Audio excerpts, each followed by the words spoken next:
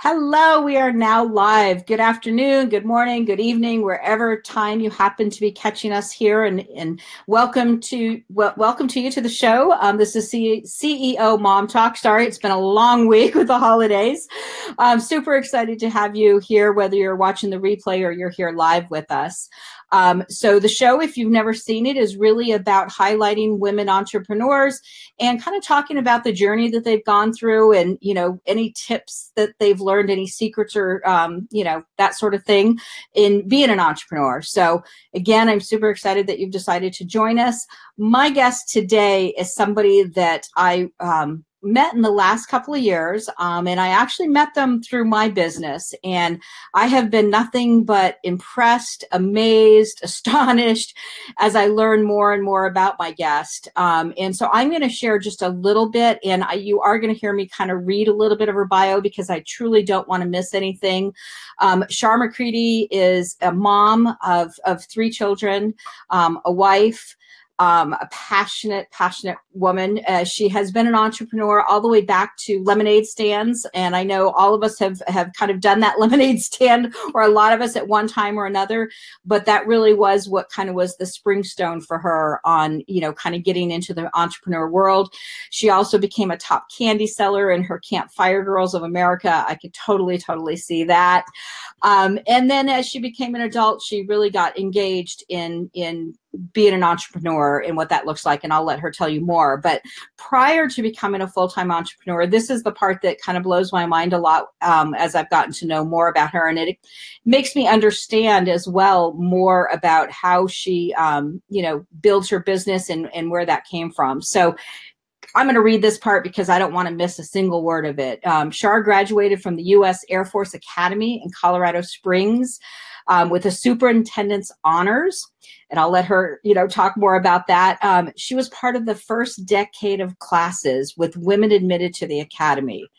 That blows me away. I think that is amazing. We think it's just normal and natural for women to be part of the military, but it hasn't always been that way. And there were women who really made that happen for us. And Char is one of those. And that's where I bow down, because it takes a special type of woman to really be able to have that strength and power to do that. Because in a man's world, it's not always that easy. So I think that is just amazing. She was career active duty officer in the United States Air Force and is now a retired veteran. She was 9/11 Pentagon survivor and a post-cancer thriver. And the stories that we've shared and the things I've learned about her strength, I thought I was a strong woman. Oh my goodness, I don't even hold a candle to some of the things that she has been through. So without further ado, I want to welcome Char McCreadie to our show. So super excited and blessed to have you with us, Char. Thank you. Thanks, Sandy, for having me. I'm super excited to be here as well. That's quite an introduction there. It's always interesting to have someone else read or share something about you and you realize, oh, yeah, I guess I did do that, right? Perspective. I want you to maybe, kind of put a little more light on what I just shared. I obviously read off what you shared with me, but maybe you could just add some more color, because it truly is inspiring. And I think you can be a model for a lot of women that, think, oh God, can I do this? Do I have the strength? Do I this? Do that? You've been through a lot. Could you maybe share some highlight reel of that with us? Yeah, absolutely. Not a problem at all. Well, first and foremost, I want everyone watching to know that 2 things. First, for me, my Lord and Savior, Jesus Christ, is where my strength comes from. And I'm just the vessel that is to take the journey. And that is something I definitely learned in a part of my journey that I'll get to eventually. And the second thing is simply that we all have a giant within, right inside here. And we have to allow her to come live full time on the outside. And that in and of itself is a process. And it's step by step, just continuing to move along. And we all have a different speed and our journey looks different. The key is that we journey together and that we stay journeying together, right? Some days you're going to feel like I can run a marathon, and other days I'm going to feel like I'm low crawling through the quicksand and everything in between, right? That's just part of it. And so my journey began, as Sandy said, way back in Camp Fire Girls of America. And you must know that I'm very competitive. So when it was time, Really? When it was time to go out and sell candy, and almond Roca was always my best seller, just so you know. I still remember that, and it's still around today. I actually got a little piece of it for Christmas from a friend. I was so excited. But that really just taught me that anything was possible and helped me learn to talk to people no matter what. And if I was excited about what I was doing, everyone always bought something. And sometimes even my neighbors around my parents' home, where I grew up in North Denver, if they weren't going to buy something because I was so excited, they just hand me a couple bucks and go, here, I know you're going to do great. And so that was an interesting journey as I recall it now. And then fast forward, I was in the military. I had gone through the Air Force Academy. That was a dream and a goal of mine from the time of age 6. And I accomplished that. I graduated high school in 2 years and headed off to the academy as one of the youngsters there. My parents actually had to sign me into the academy because I was not of legal age until I was there almost 2 years, about 18 months, I guess. Kind of funny to think about that. Yeah. And then during that time, I always thought in the back of my mind, I wonder what else there is, what else I could do. And my dad was an entrepreneur my entire life, and my mom kind of was as well to an extent. In my high school years, but it was really my dad that I realized in my late 20s, early 30s that showed me the example of traditional entrepreneurism. He owned a print shop in Denver and was extremely successful. For me, I had an opportunity to help my mom create something in an entrepreneurial realm, and I had not seen my mom celebrate herself in accomplishment. She was around for us. She did everything that we needed. She was our taxi cab. She was our chef, right? Our housekeeper, everything that we needed. And I had a chance to help her win in an entrepreneurial realm. And that's really where it began for me as an adult. And never in my wildest dreams did I think that little itty bitty tiny beginning for me that created a big win for my mom would set off this trajectory and a whole new rocket ship of entrepreneurism that is now in its 27th year. And I've had great success. I'm mostly in the network marketing, direct selling space. There, I've owned some traditional businesses and having a ton of fun now. That's awesome. You brought something up that I wanted to see if you could elaborate on a little bit. And you said about the giant within us. And, I know in talking to different friends and that, a lot of different people feel like there's something, they can't always describe it. There's something inside that there's got to be something more, something bigger. But so many people are scared to, I know you always say to me, be your better self each day. And that's the best you can do. How do you do that? How do you sometimes figure out what it is, in you that you want to bring out? What does that journey look like? That's a really good question, because I don't know that it's really very cookie cutter, I think that really became apparent to me back in my health journey. And I'll allude to that because you did say a little bit about that in my bio. So I battled cancer for 15 and a half years, not consecutively. So it was about a 20-year period total of battling the disease. And in that space of time, I was really at physical life's end a couple of different times. And there was one specific time during that I really just was at my wit's end. I didn't know what else to do. I was so tired of feeling sick and tired, physically ill. My emotions were shot, had no zeal for life anymore. And I just remember laying on the ground and just crying out to God and saying, what's going on? How do we do this better? I know that either I'm going to heal from this because of you, or it's time to go home. And I didn't have the will to live at that time. And it was kind of in that moment that I realized that surrendering and acknowledging a higher power for me is what started my healing, and just being aware of every little thought that goes in our head, what we're saying to ourselves. Yes, there's a book by that title as well. But literally, what are those conversations? And acknowledging our habits each and every day. What does it look like from the moment your eyes open? What do you first think? What do you do? What do you say? And then those little activities. And I've had people tell me, oh, it sounds so rigid. And, at first it felt rigid to me too.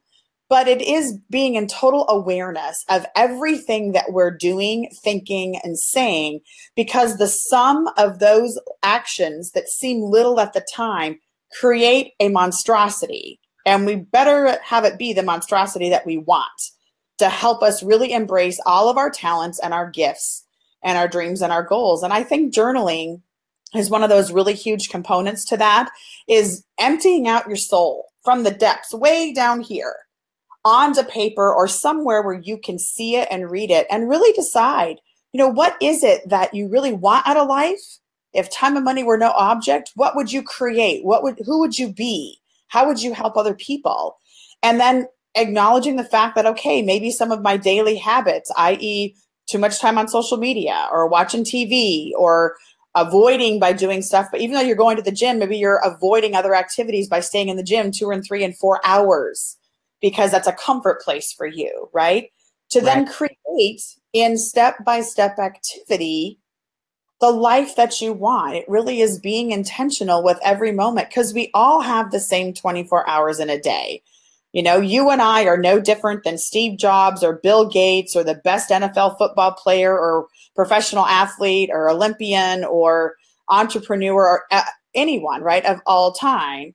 We're the same. It's all about what we choose to do with those same minutes that those people that we consider great at what they do, and they just happen to get the public media eye, but that doesn't mean anything about the greatness that's we each have within us. Yeah, I think you hit on something when you said about living with intention. I was just having this conversation with my younger son today, and it's our year's going to go by no matter what. So if we don't live with intention and think about what we want, we were just realizing that we had moved to California, and it's been 2.5 years already, and that 2.5 years just flew by, and we're like, oh my God. And I said, I'm like, if we don't do something different this next year, we're going to get to 3.5 years and it's going to look the same. So you really do have to live with intention. And what do you want your life to look like? So it's absolutely. As an entrepreneur, as I'm doing my 2018 goals and starting to look at what do I want to achieve, I got to draw that roadmap out, or otherwise God knows what I'm going to achieve. You got to have intention of where you're going. Absolutely. 100%. And that really is the key to any change that is made, is that the same results that you got this year are going to be the same unless you change something. It may not be 500 things, right? But it may be pivoting one thing just enough that creates a massively different result when compounded with time. And that's exactly where it's at. It's just like compound interest. Our times are different, right? Whatever we compound and repeat day over day over day times 365 or 66 days in a year gives us the result that we want. So the pivot doesn't have to be a total 360 or even a 180. It's usually 10 or 20 degrees, if you will, and the results can be massively different. Yeah, you're absolutely right. So on that vein, let me ask you a question. What do you wish you had known now before you started your first business? So for somebody who's thinking about starting a business, what's a good piece of advice of something they should think about or consider before starting their first business? I think the biggest thing was actually twofold. First of all, talk to people already doing what you think you want to do, whether it's an alliance with a certain company or in a certain field as an entrepreneur. Like if I was a doctor wanting to start a unique practice as some sort of holistic doctor, because that's probably what I would do, then I would go talk to people already doing it. I would not be talking to people that have no experience in the field, that definitely are not where I want to be financially or otherwise in my life, because those are called naysayers. And they're going to give you feedback based on the lid that they have already hit in their head. So you got to talk to people that have gone before you, and then you figure out and carve out your niche. So that's what I would do. And then I would listen to those that have gone before you, because, the saying always goes, if, don't listen to those that are not doing it, or the naysayers, right? Because those that believe that they can are just doing and creating it. So go out there and give it a shot. And then if you're going to start a business, it's not like changing your food intake, right? You may notice some results in 30 or 60 days. And the same with entrepreneurism. But in all honesty, you got to give it at minimum 12 months, depending on what type of entrepreneur business that you start. And that 12 months needs to be on point. not a little bit here and a little bit there, but 12 solid months of work as if you were working your normal job that you may already have, and then evaluate and go, okay, is entrepreneurship for me or not? Right. Yeah, that's really good advice. Oh, do you hear it? Yes, I have an echo on my end. All right, let me see. That's better. Okay. Because I think we tend to, when we want to do something, we tend to go to our friends, our family, and ask for their opinion, but they're not the ones that are about to do it. And they're going to be negative because that's not in there, like you said, their lids. So I think that's such good advice for anybody, is to look at the people who have the lifestyle you want and, and the business you may want, and talk to them before going to someone else. What would you say is the best piece of advice you ever got from someone? Or what was the best piece? My dad always told me that I could do and be anything I wanted to be. And I took that to heart, I think subconsciously as a kid.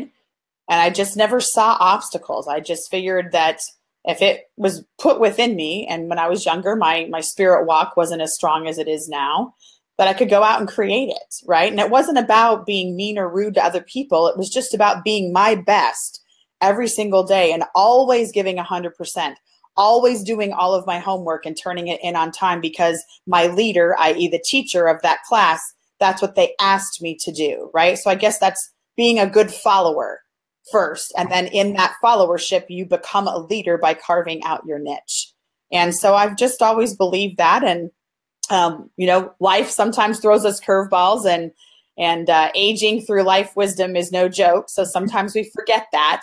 That is so clear when we're kids. And that is a place kind of that I'm working on now, to just remember that each of us can be absolutely great in our own gifts and talents, and go out and create and be all that we're intended to. And oh, by the way, when we create alliances with other people, we can even do it better. Absolutely. I'm just going to say, moms, take note of that piece of advice, because it's a piece I wish somebody had given me earlier for my kids.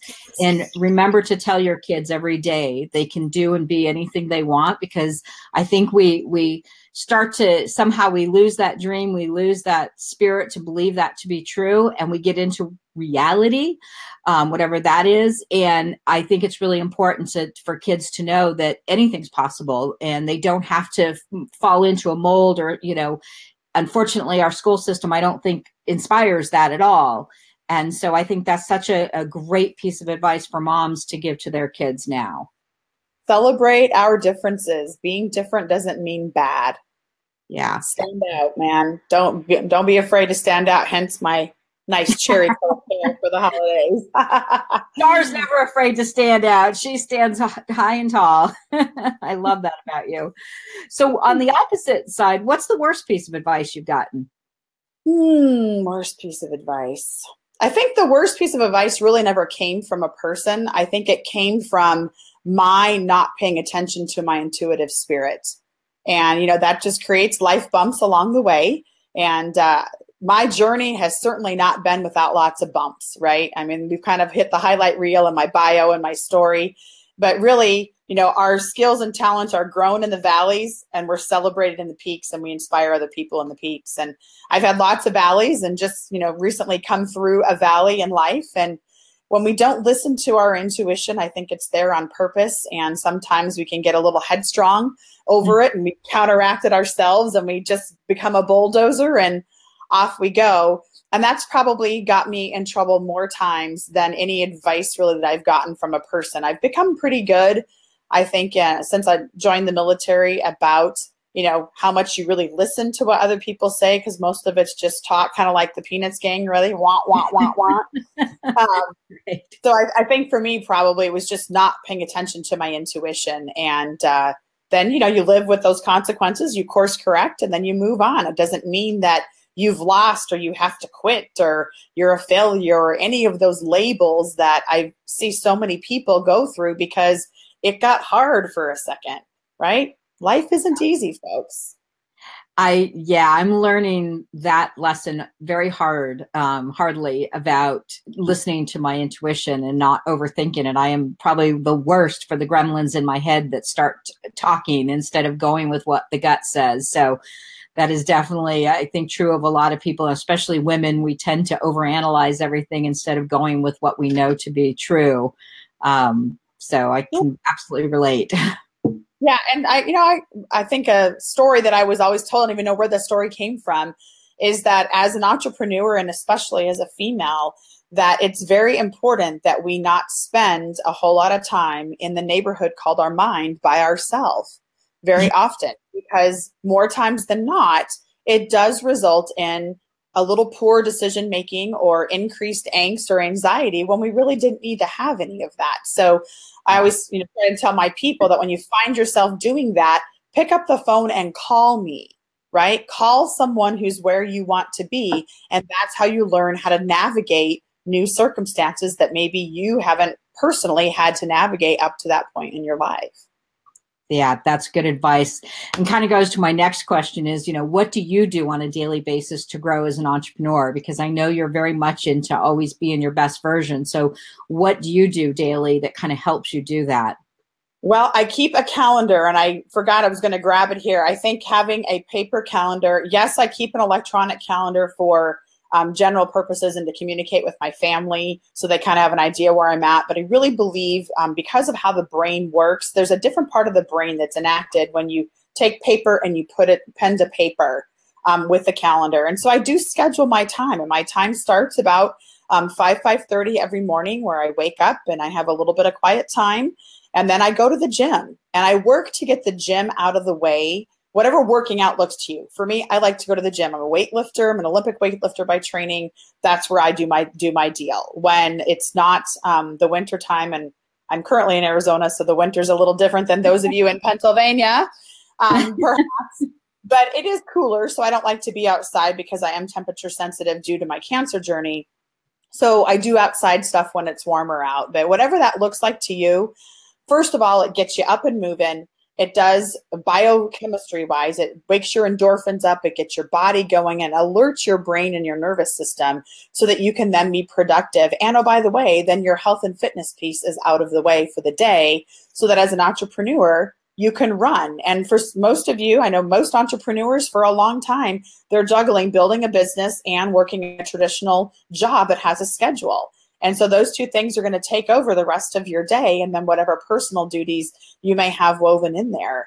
I schedule those appointments Mondays. Typically, I don't do a lot of outside appointments because that's what I call my power day. And I line up and confirm all my appointments for the week. I get anything done in the office that needs to be done so that the rest of the time I can literally run full speed out and about, whether I'm going to, show clients one-on-ones or small group gatherings about my business and the opportunities that things we're working on, or if I'm going to networking events, whether that's lunchtime events or after hours events, or, we have evening events a lot of times in my business as well, that allows me to run full speed.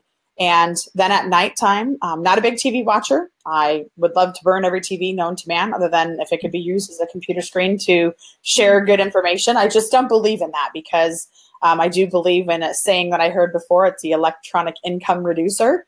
A lot of us spend too much time there. And again, that gets back to the beginning of the year. If you want 2018 to look different, you've got to do something different. And nothing you see on that screen is going to change your life. You have to get up and go do something with it. I end my day reflecting on what I did well. I give myself a grade in my business on, how many new potential customers did I meet? If any, did I pique any interest? Did I have a chance to share my business products and services with anybody? And did I gain a new customer, or did I gain a potential new business partner that could do some business work with me? And then I find myself, when I do that consistently, that my week over week, I'm far more productive.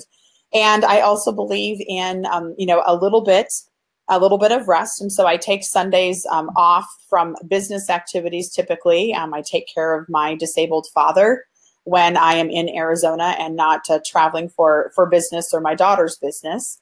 And then Sunday night, after I get him, tucked back in his place, then I prep for the week and get everything going. And if we've got laundry to do or food prep to do, and off we go. And part of my quiet time every day is personal growth time. For me, it starts spiritually. And then, I have a book that I'm reading with a mentor. or, I've got a couple of folks I follow online that I listen to one of their videos that they may have posted. I get a good hour of personal development, and every time I'm doing cardio, that's what I listen to. I listen to personal development about my mindset and how it can become sharper and better. I love it. Yeah, the calendar is definitely, I'm learning to be better at. And my friend, and it's true, if it doesn't go on the calendar, it's not going to happen. I like too that you said about working out. I just had that conversation today too about, fueling the vessel that's going to take you there. And if you don't put gas in the car, whether it be the right food, the workout, the sleep, all those things are really important. Because if you do start burning from both, then you're not going to be any good in your business. Nope. It doesn't work. No. After my health journey, for sure, let me tell you, that part is vitally important to me more than, and I didn't have a bad diet or really, really bad, lifestyle habits back then. It just really illuminated for me the importance in a drastic way of that piece. And when this is all good to go, let me tell you, you can be majorly highly productive with not very large pockets of time. Yeah. Yeah, I got asked that question today, and it made me to start really thinking, like, being my best self, what does that look like? And I thought, dang, that was when I was working out, when my weight was under control. I think part of it for me, and I don't know if you feel the same thing, I have control. When I'm eating right and I'm working out and I'm doing all the things I need to, I feel like my life is a bit more controlled than when I'm just all over the place. I find that drips over into my business as well. So for me, some of it is just having a routine, having a system in place, and not just winging everything every day. Oh, absolutely. 100%. And, that becomes empowering and addictive in a good way. It's the same endorphins that create negative addictions like alcohol and substance abuse. It's those same endorphins. And when we're being productive and we feel good because we've eaten well, we've worked out, that those same endorphins activate, and that becomes addictive and can be good addictive fuel to push an entrepreneur into creating versus the opposite end that are destructive habits. Yeah, definitely.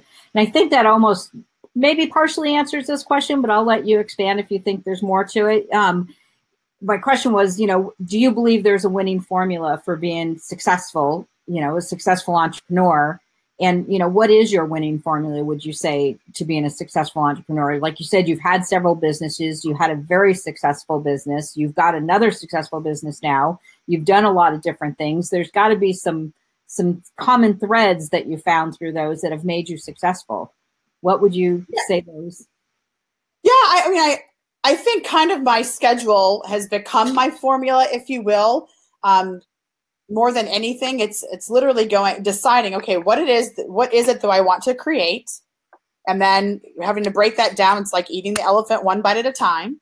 And then you have to decide, okay, what does that smallest piece of accomplishment look like for me to win at this particular thing, right? Whatever I'm trying to create or goal I'm trying to teach. And then you just break that down literally into daily activities that you go and do to win at that goal. And then you evaluate day by day, week over week. And so there's small course corrections that you may need to make along the way.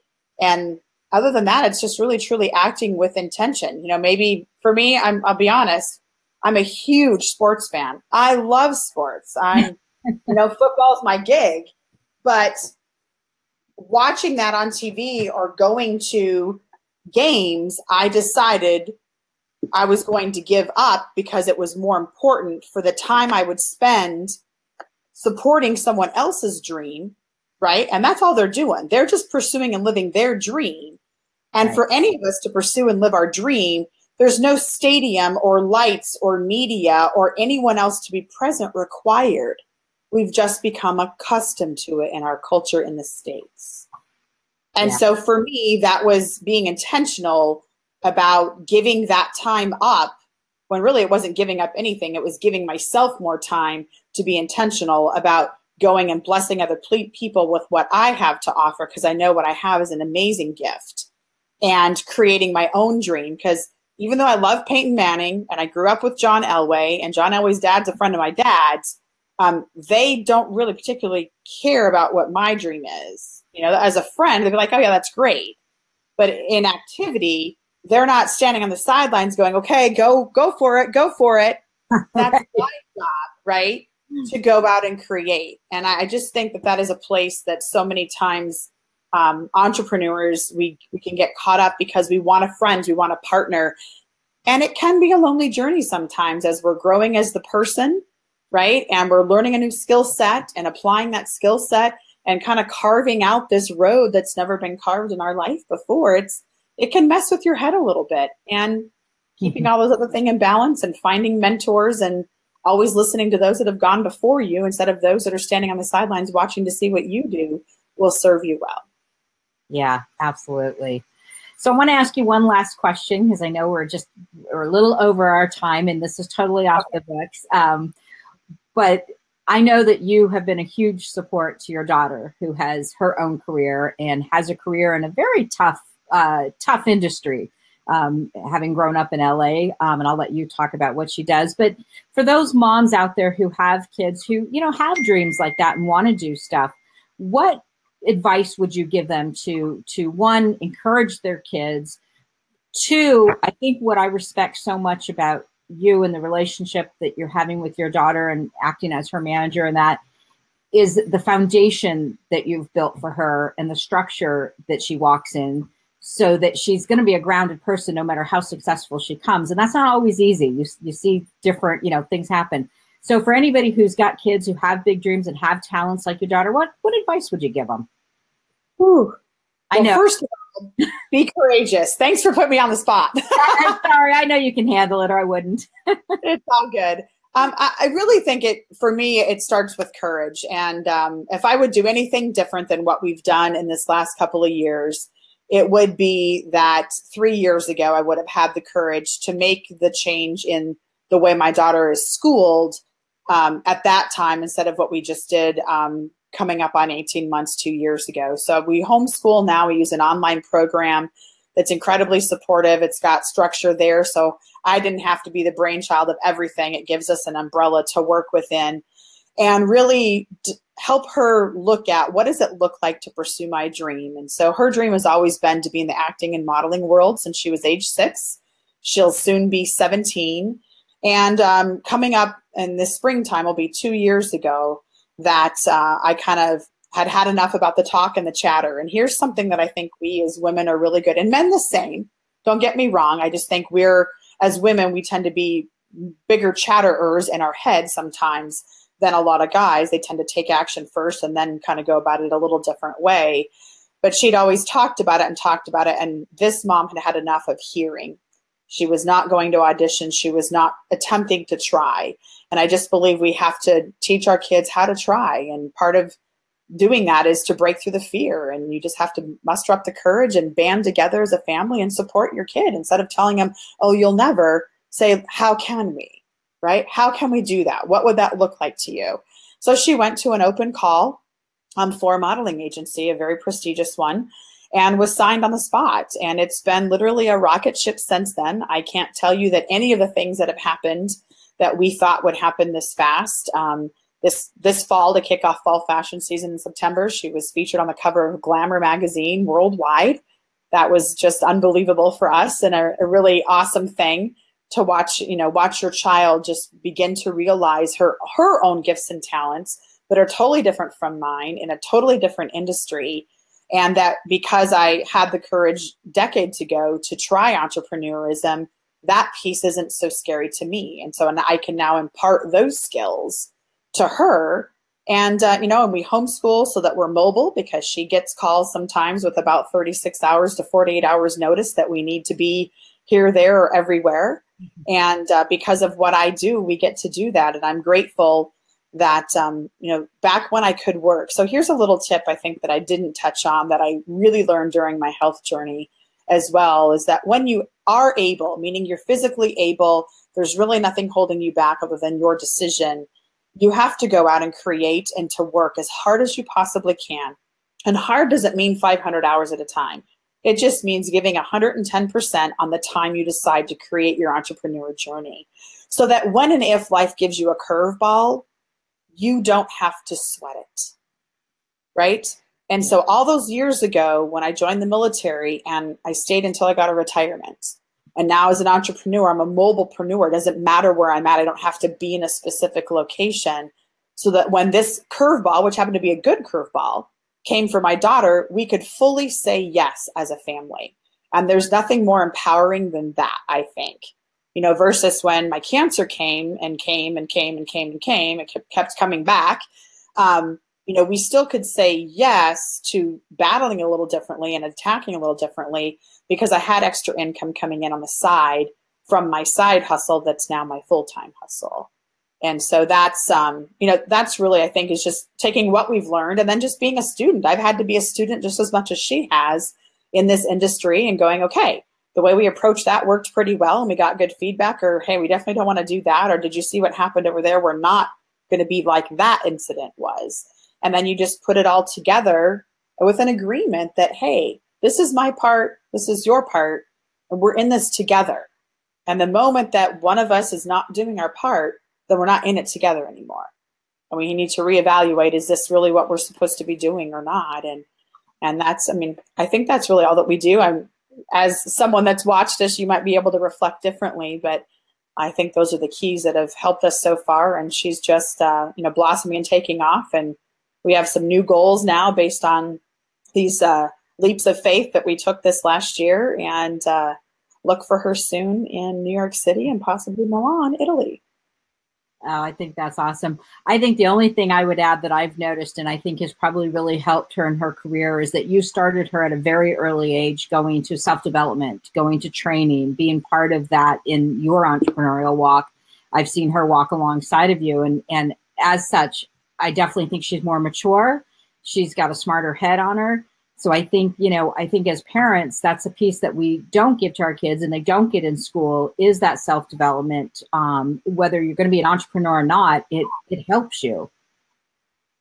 Yeah, absolutely. It's just about being our best person self, no matter what it is that we do. Because I think we have to also remember that none of us, to include our kids, are the career path that we choose. We are a person with divinely created, with gifts and talents, and it's up to us to really grow those like a flower and allow them to fully blossom. Yeah, absolutely. Well, thank you so much, Char. I really, really appreciate you joining us today. This has been so powerful, and I'm so excited because I think there's so many good tidbits for entrepreneurs, but also as parents.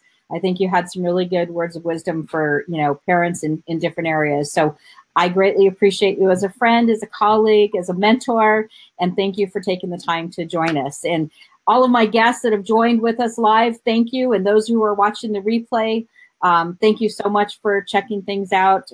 We appreciate you, and I hope you get something great from this as well. So with that, I say good night, goodbye, good afternoon, good morning, whatever it might be, and have a wonderful, blessed day. Peace out. Bye-bye.